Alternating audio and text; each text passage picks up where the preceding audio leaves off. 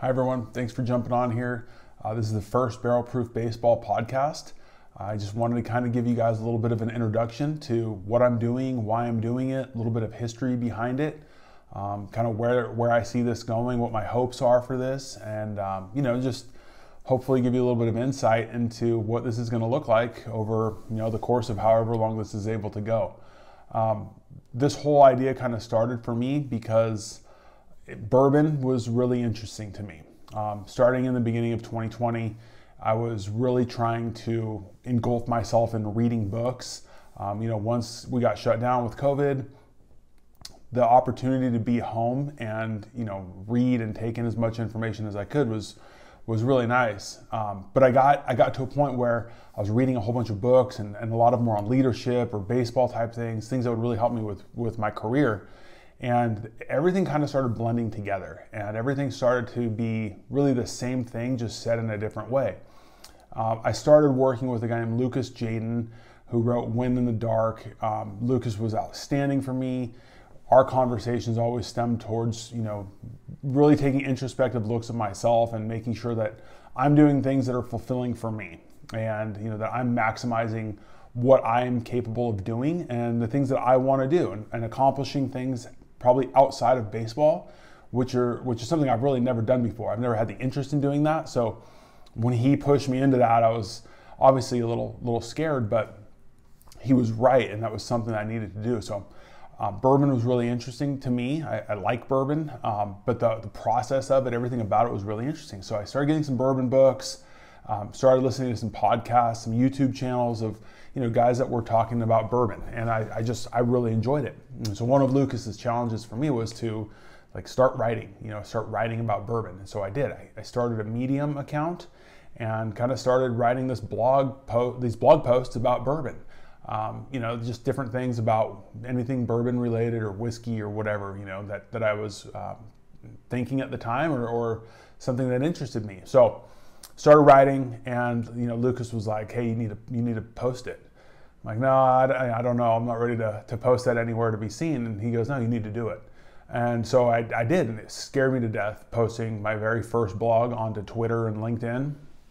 And once I did it, I was like, "Wow, that was pretty cool," And then I did it again, and then by the third time, I really didn't kind of hesitate to do it. It was so beneficial for me to do the writing. Especially about a topic that was not about baseball, because that's been the topic for me that I've really always dove into, and it's really taken over my life and for so long. So doing something and digging in and learning about something new outside of baseball, it was very fulfilling for me, and I really enjoyed it. In the course of doing that, I was having a conversation when I was at work one day with one of our other coaches. We were sitting in the outfield and having a conversation, and we were talking about this whole bourbon and baseball idea, because I told him I had found that a lot of the guys that we were coaching with, or that I have coached with or played with, are always talking about bourbon bottles or whiskey bottles that they were buying. They're posting pictures on social media. So I realized that there was a lot of guys that were involved in baseball that were really into whiskey. I thought that was kind of cool. So I started reaching out to some people in the whiskey industry just to kind of get to know them a little bit, ask some questions. We did a really cool virtual live tasting that was just incredible. And it just opened up all these different thought processes about whiskey in general. And so when this conversation I was having at work one day, I was explaining to him how these things were going, and he basically said, why don't you try and put something together combining the two? And so I put pen on the paper and started to come up with some ideas of how I could make that happen. And I realized that a lot of baseball guys are really good storytellers. They've got a lot of stories, whether it's in the game or just being around the environment, people that they've come across in the game. There's always cool stories coming from guys that are involved in baseball. And I found that to be true for people in the whiskey industry as well. The way that they got into the industry and what their role is in the industry, and be it like a brand ambassador, or if they're into distilling, maybe even in the farming process, maybe it's a marketing thing or an intern or whatever it might be. But there's so many different roles that these people have in the whiskey industry that it was fascinating to me. And talking to those guys and seeing that they had interest in baseball and the baseball guys having an interest in whiskey, I thought, yeah, that's a great idea. Like, let's see what we can do. So I created a Facebook group called Barrel Proof Baseball, and mainly barrel proof is there's whiskeys that are barrel proof, meaning they're uncut with water and they're coming out at a higher proof. And I'm not that creative, and there was barrel with baseball, and why not put them together? And so I started this Facebook group, and it's all baseball guys or guys that played baseball, coach baseball, whatever it is.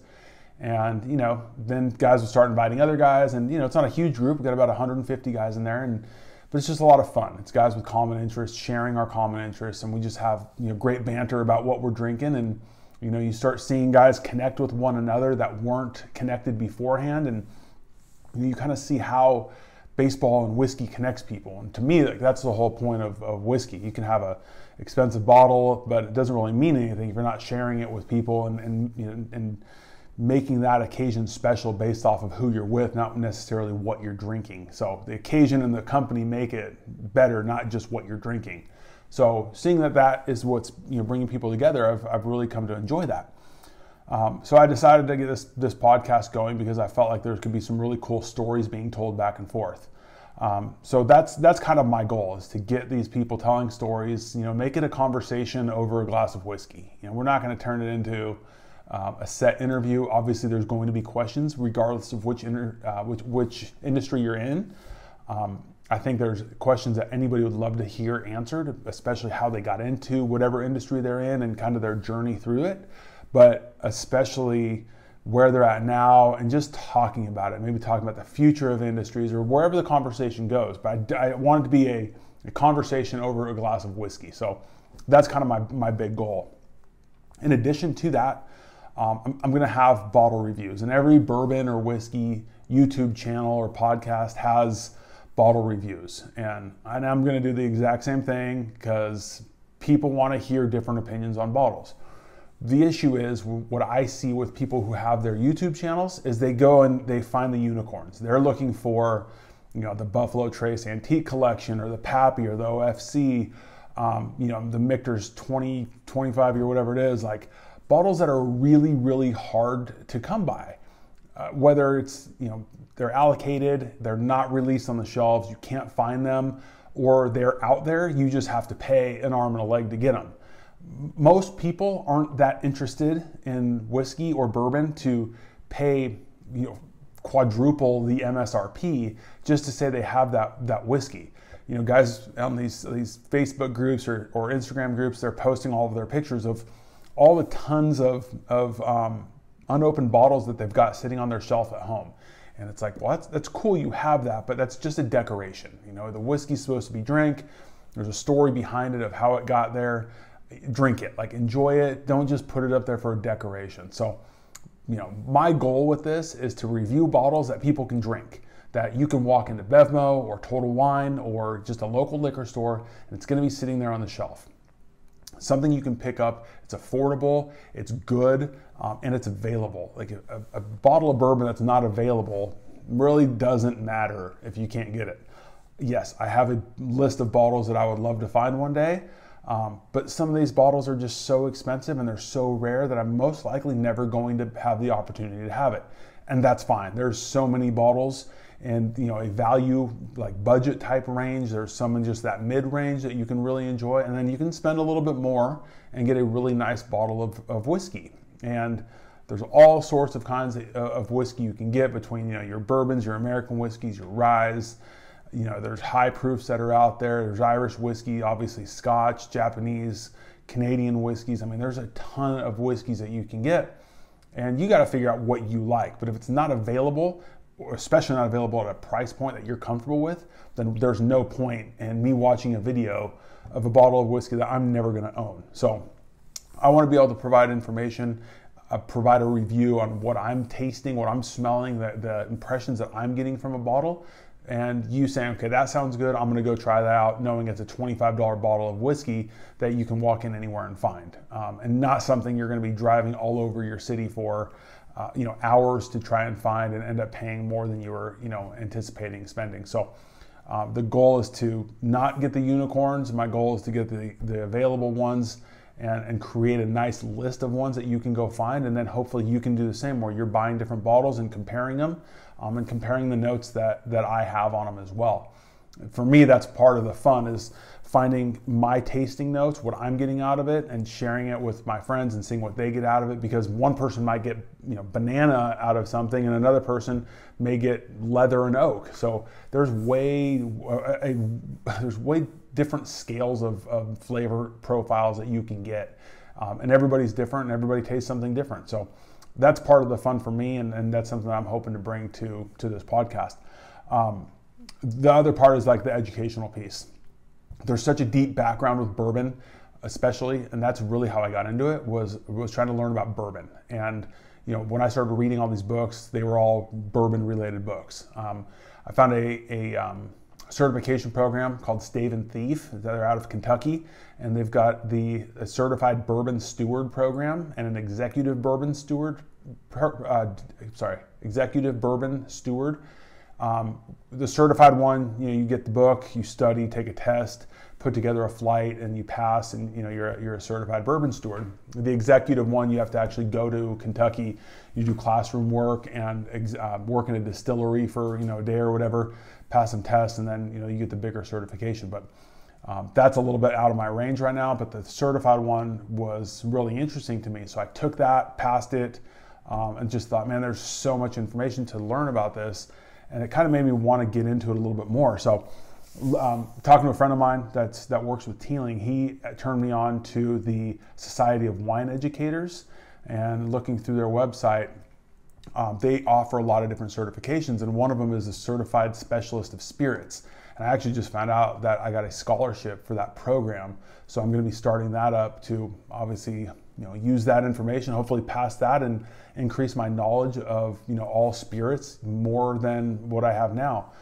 It's going to be difficult for me because I don't have any knowledge of any sort of beverages outside of whiskey or Irish whiskey or bourbon, because I don't drink them. I don't drink gin, I really don't drink vodka, and I don't drink tequila. We had a bad breakup years ago, and we've never made up since then. So I stick to the ones I like, and I study the ones that I like, but that's going to be an opportunity for me to learn more about a lot of different ones. In 2018, I went to Ireland with a couple of buddies of mine, and we toured a couple of distilleries there. We went and saw Teeling, Tullamore Dew, and Jameson. And actually being there and seeing the process of it is fascinating, and being able to get in there and look and see how this process goes, where that's just the making part of it, and not even just the distribution. There's just so many parts to this that are just so interesting. The history of bourbon is amazing. It coincides so strongly with the history of our country. The different events that happened in our country's history there was like an equal reaction in the bourbon industry, and it's really fun to put those together and see how those work.